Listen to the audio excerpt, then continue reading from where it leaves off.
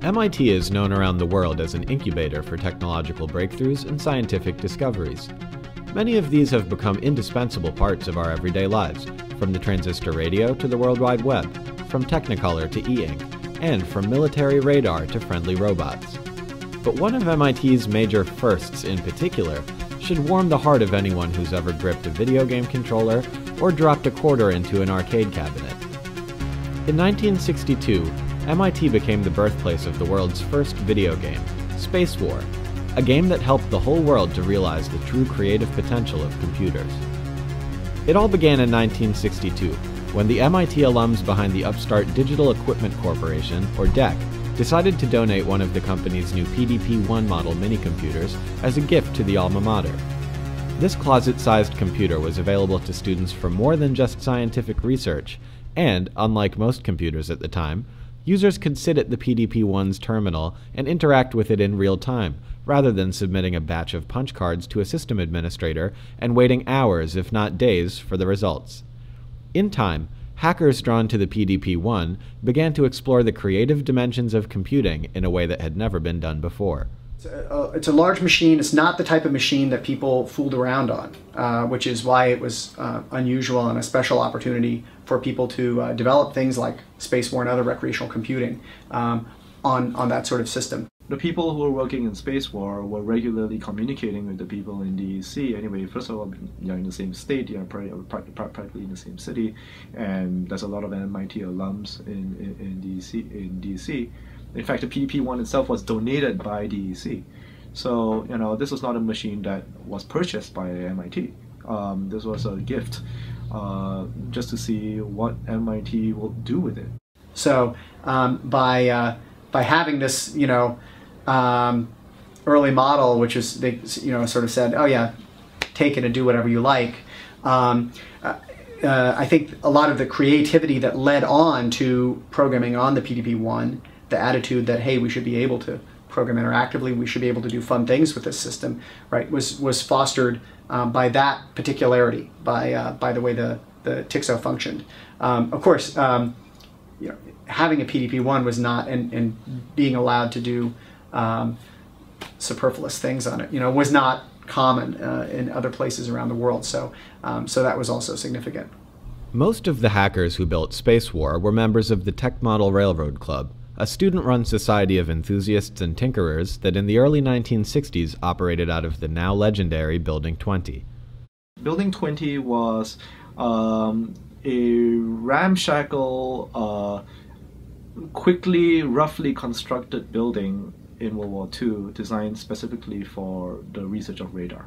It was called the Radiation Lab. And parts of it was still used for research all the way up to the 90s, actually. Parts of it were used by student organizations like the Tech Model Railroad Club. So right now the Tech Model Railroad Club has moved, but that's where they had their model railroad set up and all of their spare parts, some of which were used to build the controllers for Spacewar. I mean, I see the context that Spacewar emerged out of, a significant part of that was the Tech Model Railroad Club, TMRC, which still has a nice layout over by the MIT Museum in a building on the north side of campus. That was a place where people, not so much they didn't, as far as I know, race trains against each other, but they were interested certainly in recreational and enjoyable uses of technology. Getting some relays that, thanks to checking by at telecommunications companies and finding when there might be some of these extraordinarily expensive relays being discarded and things like this, being able to develop a really sophisticated hardware system to run model trains. So this is part of the context that this came out of. You've already got a heritage to Spacewar that's all about tinkering and playing with technology from the Tech Model Railroad Club. These are people who are interested in simulating reality and some sort of model scale, who are interested in sort of like seeing how far they can push their simulation to look like reality, and actively borrowing parts from that in order to build parts of Spacewar. So you've got that same attitude towards games in Spacewar in particular, and then games that came out from MIT later, which is very much simulation based. And the idea that interesting things happen in games if you take some effort to try to accurately represent reality in some way. Now, Spacewar is about two spaceships trying to shoot each other in space, right? I mean, there's like not much realistic, at least from a 1962 point of view, about that. But the gravitational calculations that they're using that actually generate all the really interesting dynamics in the gameplay, those were they attempt to do that as faithfully as possible. Again, the night sky, they're trying to do that as faithfully as possible to what they knew of reality. Nowadays, it's called the first modern video game, and it was a game for two players competing to direct these rocket ships, which very, very faithfully obeyed gravitational laws against each other, and they would then fire weapons, and the projectiles did not obey the laws of gravity, but there was a in-game explanation for why that was. There's a star field in the background, and these different components of the game were developed by different people. Steve Slug Russell is the main person associated, but there's several others who worked on these different components of the game and on putting it together to demonstrate what computers could do in 1962 for people coming to MIT. That the behavior of these two ships could be behavior that the designers never originally intended. And there's a clear winner and loser, which is the person who blows up first is the loser. These are all aspects that you see in video games today. It is amazing the extent to which the game is recognizably a video game, even though there's no video in it. It's there's graphics, but it's not like a TV video screen. It's not using that technology, but it plays like a two-player Nintendo or Atari game.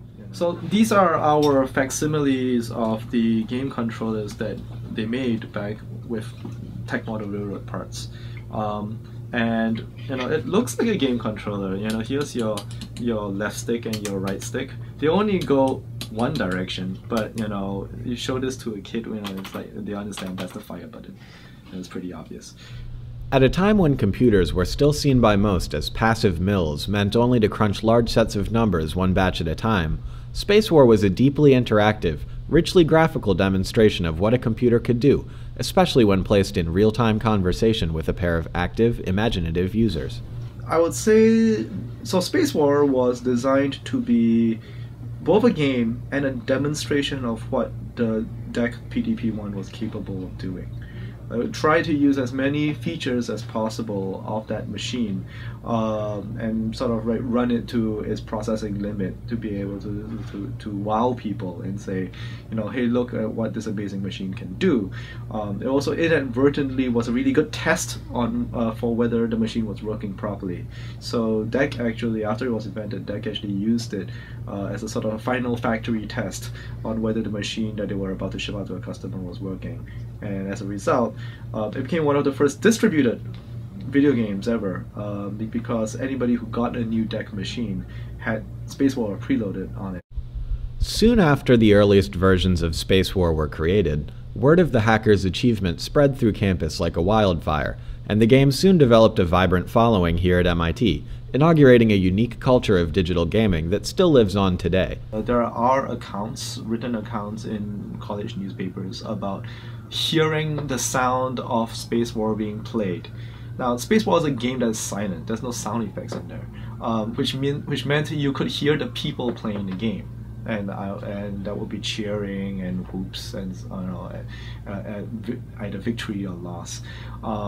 So people on the same floor of, I believe, was Building 26, where the Kludge room was held, certainly knew the game was there. And we have had some accounts from people who have been in MIT since that time talking about playing that game just by basically walking in. One of them had a great account of while playing the game, this guy just walks in the back and talks and mentions that that he's looking at the future. This is what he's been writing about all the times, but you guys have actually built it. And he turns around and realizes Isaac Asimov. So, you know, that give you an idea of the kind of people who knew about Spacewar and had the opportunity to play it. It was pretty broad. Spacewar is a major milestone in the history of computing, and its legacy lives on today, not just in the campus that gave birth to it, but also in the interactive entertainment media it gave rise to. The spirit that Spacewar was built in came from more of a tradition of hacking together code and open source software in the way how it was distributed, and it got more features over time than a big media industry influence. It wasn't, people didn't make games like they were trying to distribute a movie today. So on one hand, I think it's important for anybody involved in games, and especially in games and universities, to remember that there is a much longer tradition of experimenting with games that has nothing to do with packaged goods and mass media entertainment. The other thing that's more specific about MIT is just to remind people in MIT, we've been interested in games for a really long time. We're talking about a game that comes out in 1962. It has predecessors before that, and it comes out of MIT's own tinkering and gaming culture, of tabletop games, of sports, games that people will play in real life outside of the computer. But when I look at it, I see it as a direct historical connection. That MIT, that never really left MIT. That spirit that created that early game is still here in MIT. And it just hasn't marched in lockstep with the entertainment industry that is the game industry today. And I think if we recognize that we've had an unbroken line of experimentation, these playful experiences that you have on computers, that isn't marching to that same beat. We here in MIT, we can recognize that it's that we have an opportunity to continue to bring something new to the space of computers and play.